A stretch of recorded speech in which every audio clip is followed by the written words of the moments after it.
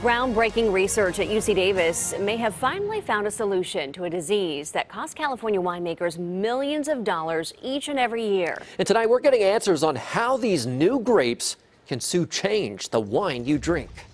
It's been a chronic problem. For 20 years, UC Davis professor Andrew Walker has been trying to find a cure for Pierce's disease. It kills grapevines and is transmitted by an insect called the glassy-winged sharpshooter, which is responsible for spreading the bacteria throughout California wine country. About 4,000 to 5,000 acres are under attack, and the vines die in a slow rate between 2 and 5 years.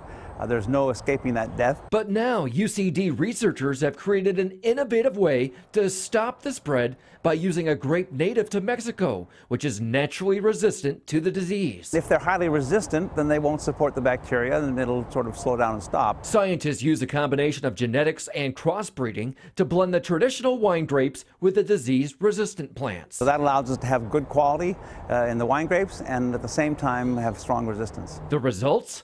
5 new types of wine grapes. We made a Cabernet type grape, a Zinfandel type grape, a Petit Syrah like grape, a Chardonnay like grape, and a Sauvignon Blanc like grape. But how do these disease-resistant grapes taste? Researchers held a blind taste test. They ranked as highly as traditional wine varieties.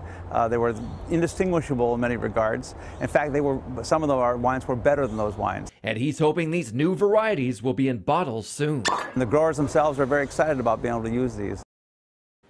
A big breakthrough, but yeah, you want to know, how do they taste? Of course. Now we know. Researchers are now working with nurseries to grow these grapes. They hope to get them distributed across California and other western states in the next 2 years.